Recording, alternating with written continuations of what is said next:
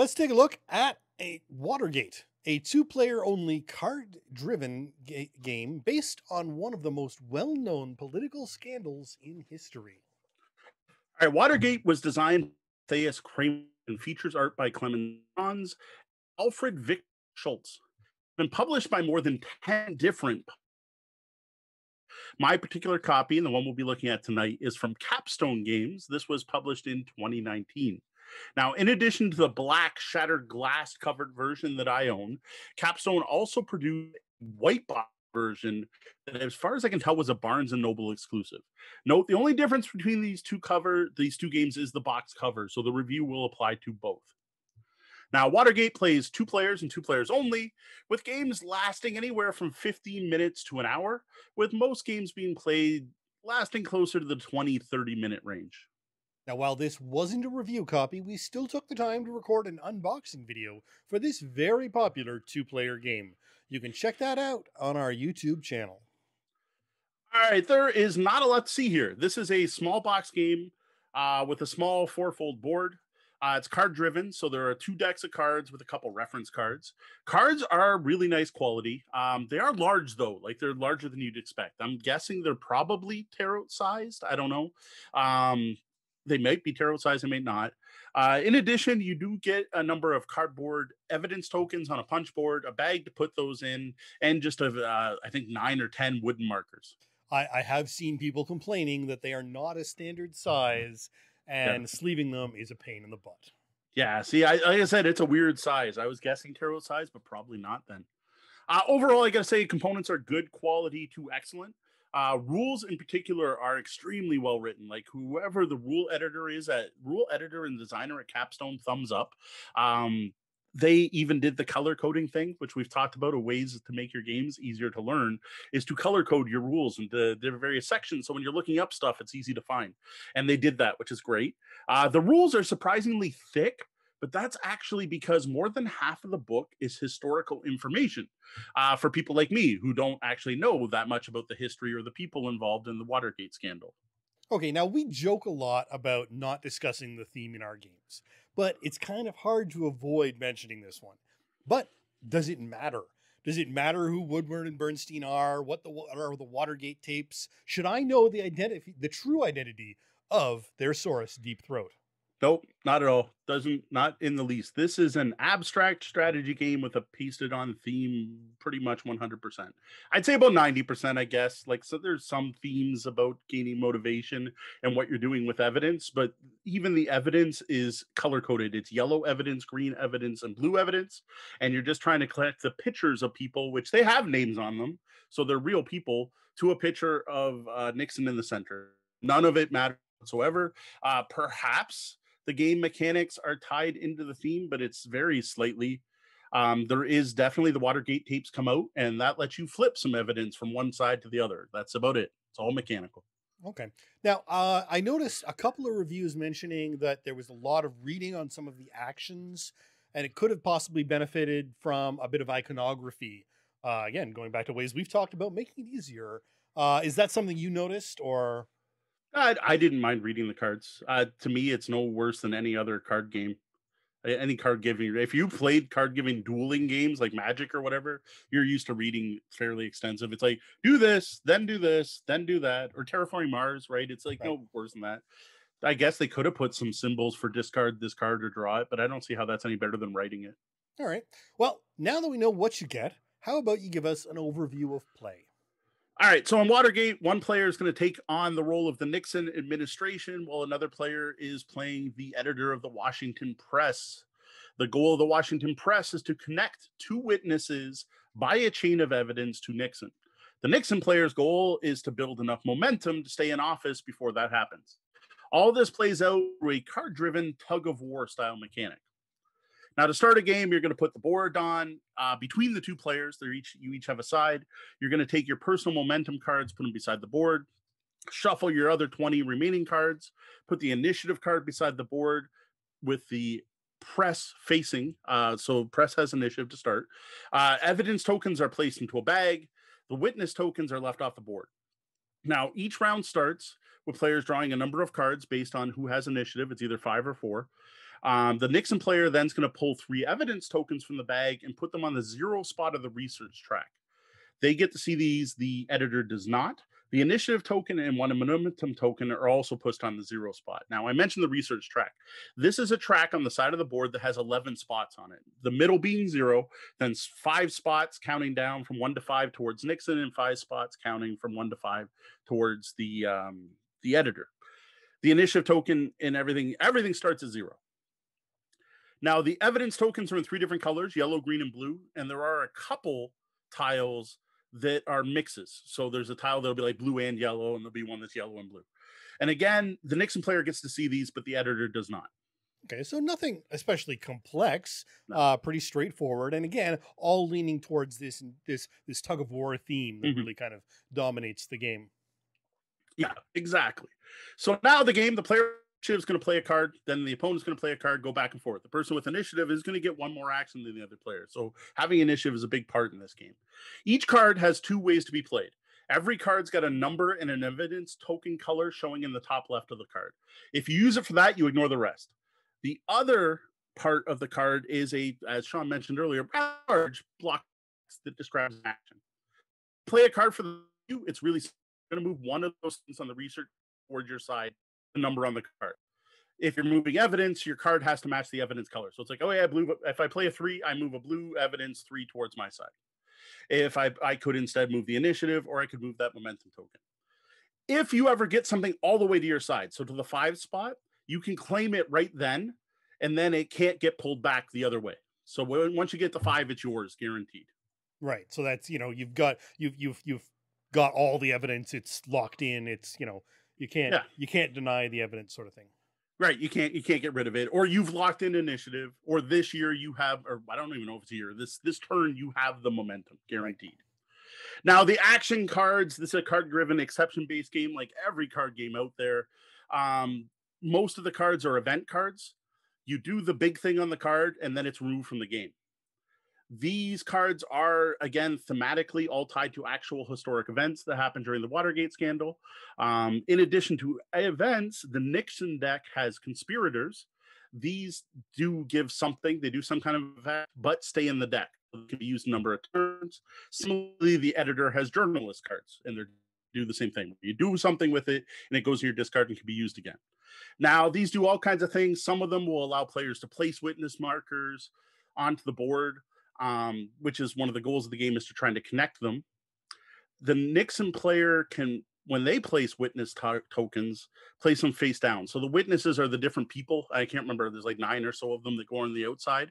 So if the editor finds a witness, they go face up, and they're a witness for the editor, right, for the paper, which is what they're trying to win. Whereas if Nixon finds the witness, the administration got to them first. However, they got to them, and then that person's placed face down, so you can't use that witness. Now, the actions on these cards are the meat of the game, and there are too many of them. Everyone is unique. Everyone has its own page in the rulebook describing how to use it in case you're confused. Far too many to get into here what they do, but they do all kinds of things, like take evidence tokens early, draw extra evidence tokens, move things, research track, usually move multiple things, like move 2 evidence and the thing, and do this. Force your opponents to do cards, take an extra turn, seize initiative, 20 different basic effects on each player's deck. Right. So yeah, that's a hunk of things to remember. It's not like you're going to be memorizing all those cards anytime soon. Oh, and that, I think, a huge part of relearning to enjoy the game is the time to learn your opponent's deck and do. The action play just continues back and forth until both players are out of cards. They played their 4 or 5 cards. At the end of each round, now here's where this research track matters in the tug-of-war, you're going to get everything that's on your side of the track. Evidence collected is placed on the board. Now, the board is a big cork board with just a bunch of interconnecting strings with pins, and you're going to put your evidence on a spot. And what you are trying to do as the editor is to connect a path of evidence tokens between 2 of the witnesses to Nixon. Whereas Nixon does the same thing, but they're placing the evidence tokens face down, which is blocking a spot. So they're trying to stop the editor from making this connection of 2 witnesses to Nixon. Momentum tokens you collect, and that just shows that round you have the momentum. After collecting a set number of momentum tokens, the editor unlocks some powerful abilities. Again, these are historic events like the Watergate trials or the impeachment of the president for collecting their 5th one. Now, the Nixon player doesn't get anything for collecting these, but they do win the game if they're able to collect 5 of them, which represents them having enough momentum to make it to the end of their turn. This is one of the ways that the administration can win the game. Next, the player who took the initiative token pretty simply gets the initiative next turn. If it's still sitting on the 0 spot, you actually just swap, so initiative flips the other player.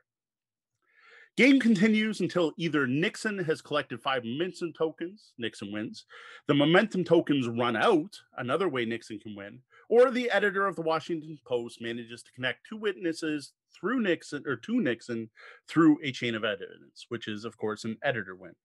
Right. So if only Nixon had had a Republican-dominated Senate, he too could have avoided impeachment. Yes, I don't know if there's a particular card in there for that one. Now, on to my thoughts about the game. Now that you know how to play, that's it. It's a tug-of-war. I have heard a ton of great things about this game, like all kinds of board game media. Everyone is talking about Watergate. At this point, as of actually technically 2 days ago, this game has had 7 different award nominations. It's won 3 of those, including the 2019 Golden Geek Best 2-Player Board Game Award. That's a big one. That's from the users of Board Game Geek, the alpha gamers in our community. This game has a lot of fans. Every time I share a picture of this game on Twitter or talk about it on Facebook, I have people commenting about how much they love this game. People have a lot of love for this game. I'm sorry to say, I am not one of those people.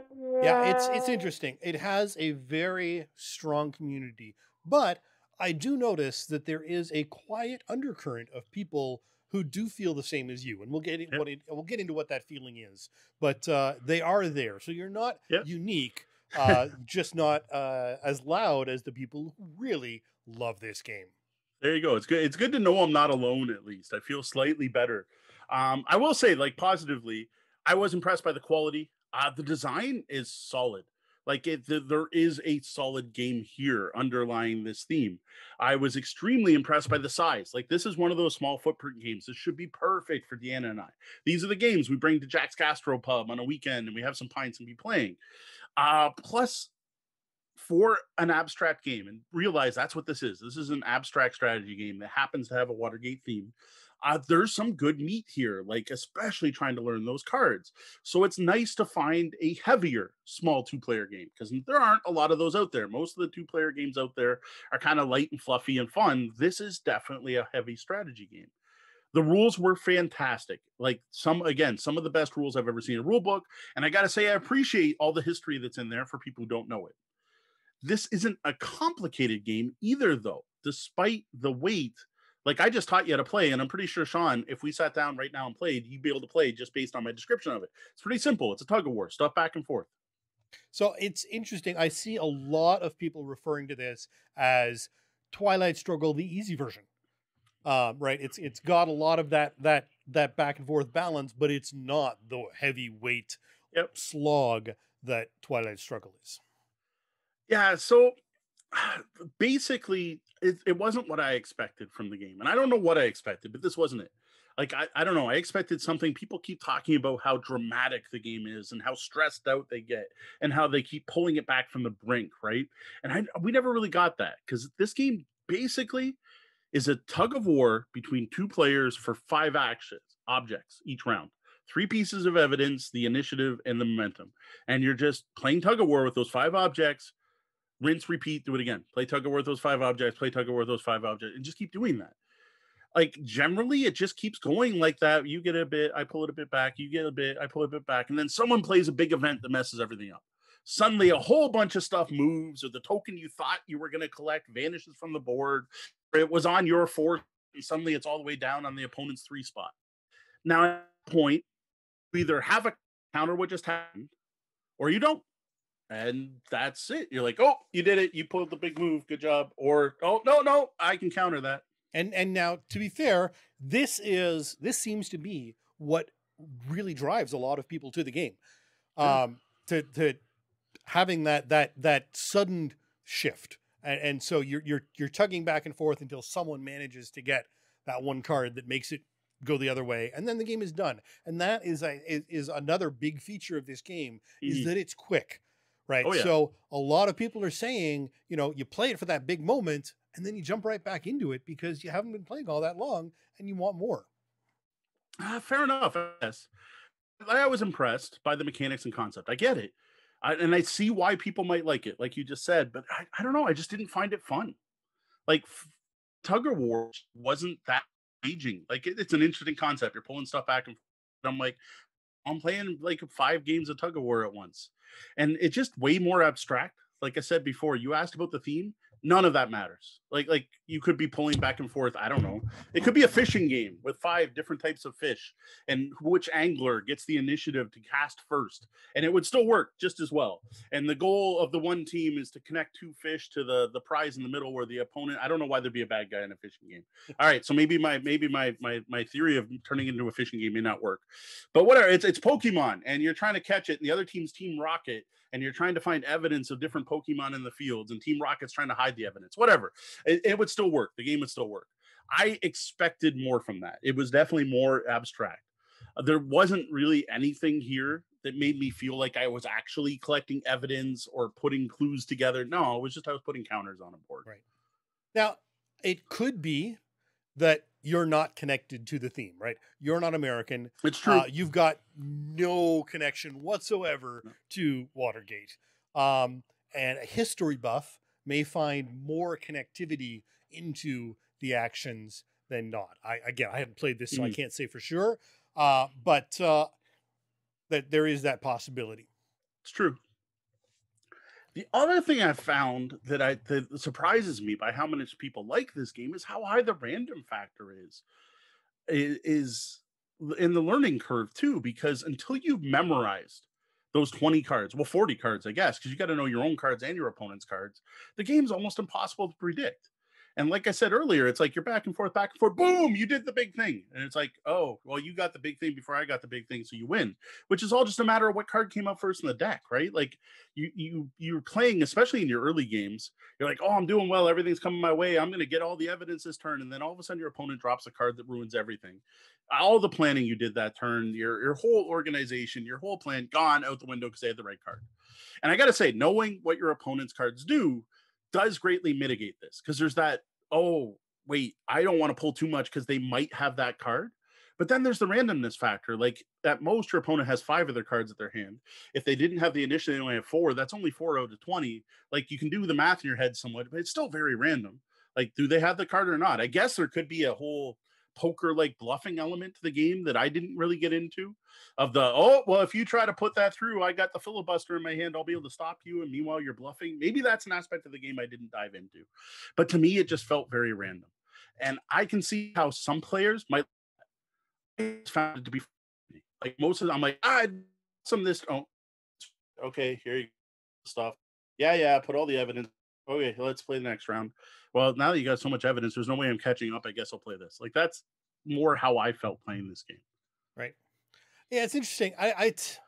The reviews for it are very mixed.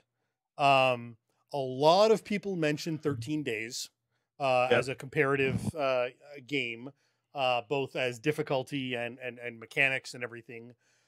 So 13 Days, the Cuban Missile Crisis, came out in 2016. If you're a fan of that, I think you're probably going to be a big fan of Watergate as well. Right. There are really mixed reviews on it. I mean, they are trending high, and there are a lot of people who really love this game. Mm-hmm. But if you actually start looking through the people who've taken the time to put their reviews in there are a lot of people out there who are commenting on the it's a meaty game up until the end, where the randomness really takes hold as to who gets that card, and things like that. So you're not alone, but I think there are definitely a group of people who enjoy that level of both thought and randomness because of the speed it gets, and the fact that you can sit down and play 3 or 4 games without too much difficulty, swapping turns back and forth, or I really want to work on Nixon tonight. Let's play a few games and see if I can get my Nixon technique down. No, fair enough. I got to say that Twilight Struggle, it's been too long since I played it, felt like I was way more in control of my fate. So I enjoyed that a lot more than I did this. Though Twilight Struggle, when we played, took us 2 nights. It was a leave it set up overnight, go to bed and play again in the morning. So there is definitely that there. Yeah. It's a bigger one. I don't know. I appreciate the fact people like this game. Like that there's a lot of love for this game and all have fun with it. That's great. This one just doesn't seem to be one for Deanna and I. Now, due to this, despite all the buzz, I gotta say, try before you buy. Like that, this is very firmly in that. This is not a game I recommend anyone and tried because it won the 2019 Game of the Year awards or it's nominated for the Games 100. Don't just go with the hype on that. I think you want to try this one out before you buy it, which unfortunately is a little difficult in today's society, but if you can, give it a try. It's a very well-designed game. It's a really neat abstract. It's interesting to see this theme in a game. We'll put it that way, even if the theme isn't that well tied in.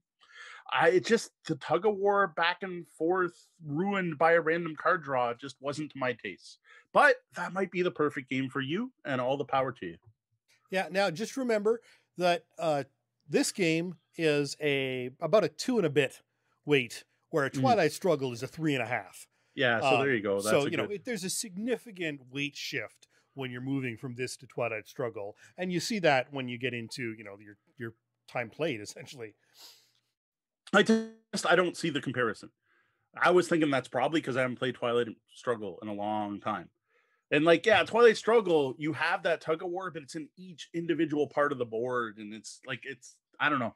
It's not just, I don't know. I don't think I need to say anymore. Yep. I should play Twilight Imperium again. Then maybe I can compare the two. I really should play Twilight Imperium again, to be honest. It was a really good game when we did play it. But yeah, unfortunately, Watergate, not for me. Well, for a slightly more in-depth look at Watergate, you can head over to tabletopbellhop.com and click on Reviews.